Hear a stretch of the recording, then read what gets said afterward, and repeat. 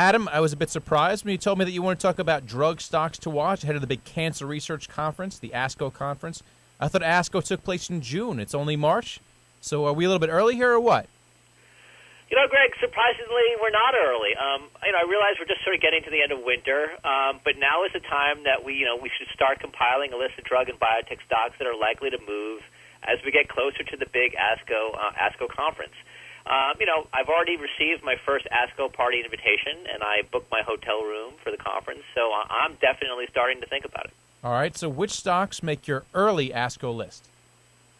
Honestly, my ASCO stock list right now, it's a bit thin. But I expect that to change as we get closer to the event. Right now, I'd say the drug stock with the most potential upside or downside here is Celldex Therapeutics. Now, it's going to use the big stage at ASCO to release some mid-stage data on a breast cancer drug. Now, Celldex is small enough that positive data could really move the stock higher. What else are you looking at? I'd pay attention to Ariad Pharmaceuticals. They're going to have some important clinical update on its leukemia drug, Ponatinib.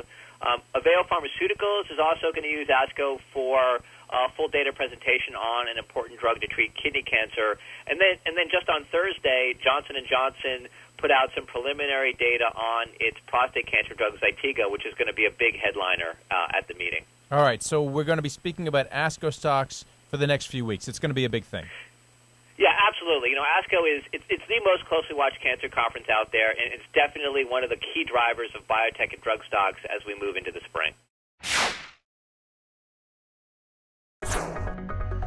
This market is stock pickers market. Stocks have rallied this year. We're coming into a Monday where we're getting